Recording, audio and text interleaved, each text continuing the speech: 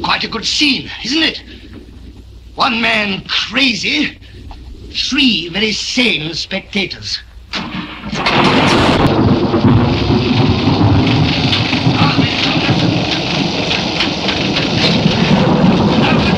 Look, it's moving.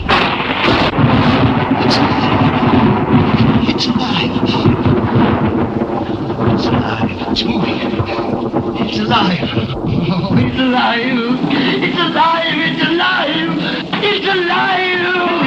Oh. Hi, I'm Pete, and welcome to Just a Few Acres Farm. This is the third video in my church clock repair series, and in this video we're going to put the movement back together, test run it, fix the case. The case got all kinds of issues, and hang it on the wall and see how it looks as a finished project. Let's get going. That's it for the repairs to the movement. Now I can do a final assembly and we can see how it runs. First thing we want to do is put the main spring back on the main wheel, and you got to make sure the spring's oriented the right way.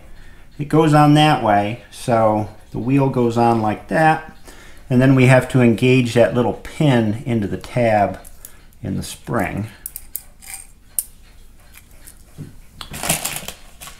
Key helps to do that. Sometimes these are a bugger to get aligned properly. Oh, come on, you get in there. I know you go on that way. Such are the joys of clock repair. Dental picks are very handy to have. The curl of the spring in the very middle needs to match the diameter of the arbor perfectly to lock on to that post that sticks out. Now we can start putting this back together. Drag out all my other wheels here.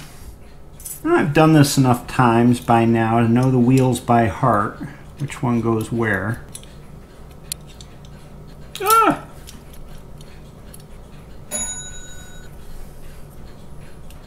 Put the plate on. Start lining everything up.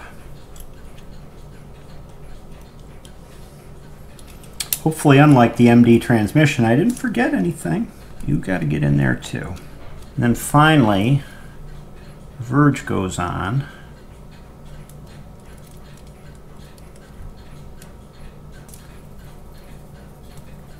And I can wind this up a little bit to take some tension off of the keeper. Old myth that's not true, winding a clock too tight won't make it stop. It has nothing to do with that. I'm not sure where that came from. There goes the keeper. Now I should have a tick-tock clock. Next we want to adjust this escapement, the relationship of the verge to the escapement gear or wheel. We'll stop running you. See how if I let this go, I get a little skip there. I get a lot of movement, and you want to adjust that so that when this side of the verge clears the escapement or clears the escape wheel, that the other pallet has engaged. And the way you do that is by moving this, tilting it down until you get the right engagement. And these don't move so easy because they don't get adjusted very often. See, I went too far there, and now the verge won't clear both teeth. So we got to come back up a little bit. That's as good as I'm going to get it. It's just clearing that tooth. See how it rocks back and forth? Just clear, and then it can start coming back down. So that's where I want it to be. And she wants to run. I like that. Now we can oil it up, and I use these little pens. Clocks need very, very little oil. Like, that is plenty, a drop. Only on the pivots. Never ever oil the gears, or else you're going to wind up with a clock that won't run. People try that as kind of a last-ditch effort to get their clock to run, and that's probably about the worst thing you can do. The little well in the pivot is designed to hold the oil. Clocks should be re-oiled about once every 5 years or so, is what I've learned anyway. People may disagree with that. Too much oil just attracts dirt, and then you get sludge wandering around in the pivots and the pivots holes, and then you got problems. Just tighten up these tapered pins that hold everything together here. And put the movement back in the case. You can put the pendulum rod back on. This is funky because it goes up behind the movement and hangs from above the movement. I've never worked on another clock that was this way. And I think I'll go ahead and put the hands back on it too. Here's the hour hand. This is the minute hand. Another tapered pin to hold them in. Put the pendulum bob on.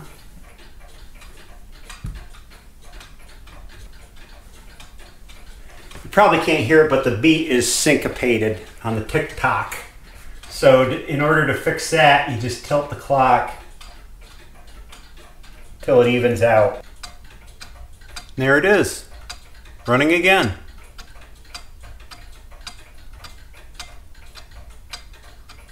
It runs nice, got a nice long swing to the pendulum.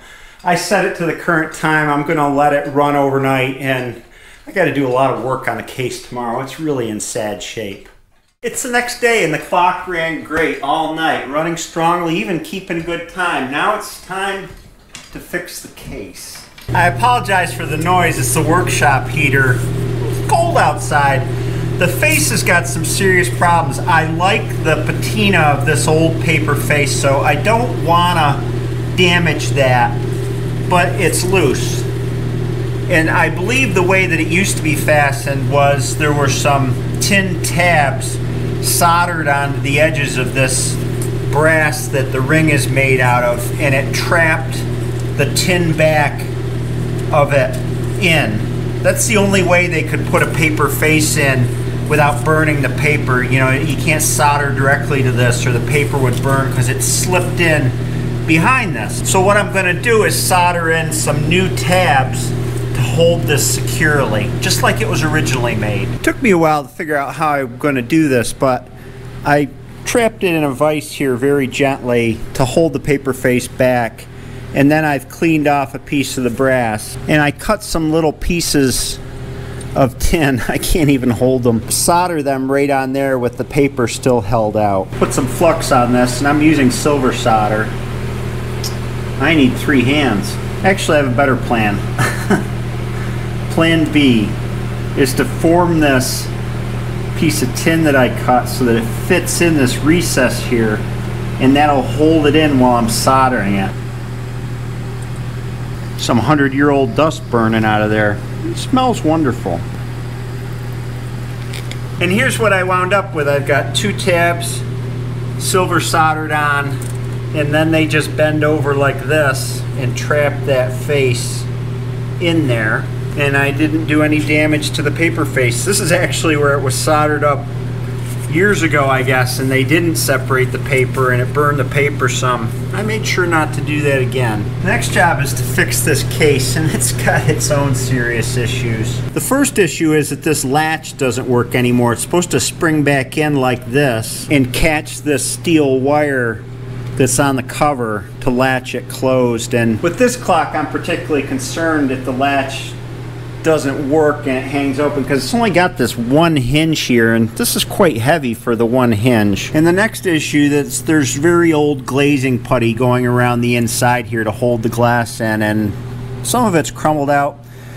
And I want to make sure that the glass doesn't wind up falling out of this thing. So the first thing I'm going to do is actually unscrew this hinge so that I can take the cover off of it. In order to access this latch, and it's screwed way down in there, I got to take this support off that supports the clock face. And I want to make sure I put it back in the same spot, so I'm just going to mark a line on the inside edge of it because these holes have got to line up for the face. And it's just nailed in from the back, so it should work off with a little care. And a putty knife. Should be the last one. Yep.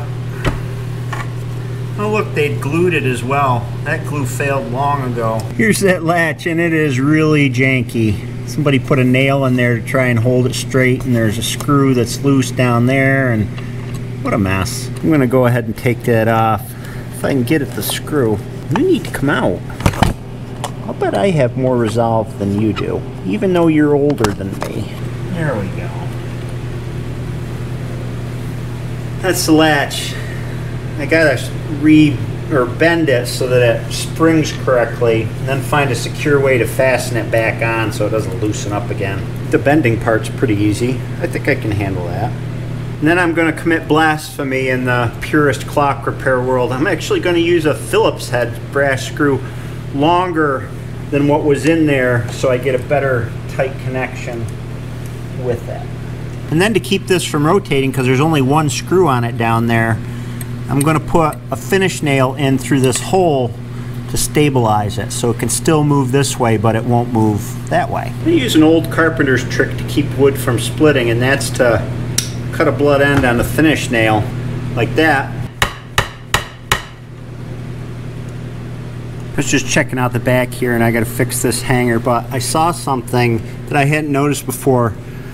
That says 5 foot 12,000 or 12,009, but this here seems to be a repair mark, and I can't make out the name, but it says 3332, 1932, I assume. It's not uncommon for when somebody repairs a clock for them to leave their name and the date on it, so it's a record for anybody else that goes in. Now for the lid, to make sure, or the door, to make sure that the glass just doesn't inadvertently fall out. I'm taking some wire nails, small wire nails, and just pushing them in around the glazing here.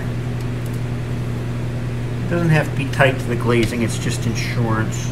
I don't want them to be losing this. Like I said, these are just a little bit of insurance in case this rest of this glazing putty comes out. I'm not in the mood to reglaze this whole thing. That's kind of a big job to use putty glazing, so we'll leave it this way. And put the door back on.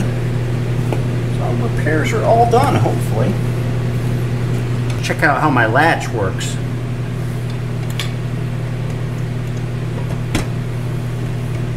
Ah, that's good and tight now. Now we can take it back in the house and put everything together for final testing. You know, I was going to put the movement back in here, but then I happened to think of something. An obligation, maybe. That I should add my name to the back of the clock and the date that I rebuilt it. There. Okay, let's get this back together. There's the movement. And the pendulum rod.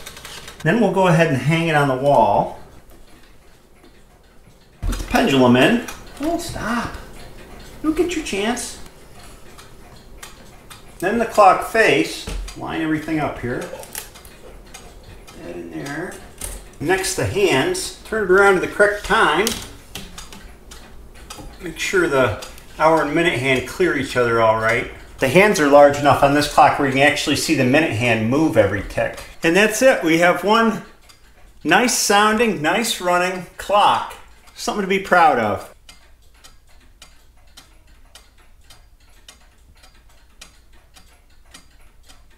I'm glad this job's done. It took me the better part of 3 days to bring this clock back to life.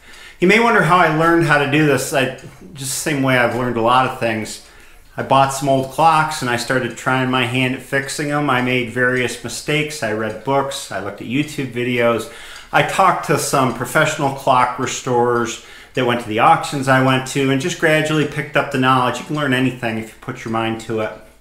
I'll be back with MD and farm videos now that this project's done. I hope you have a great day, and I'll see you next time.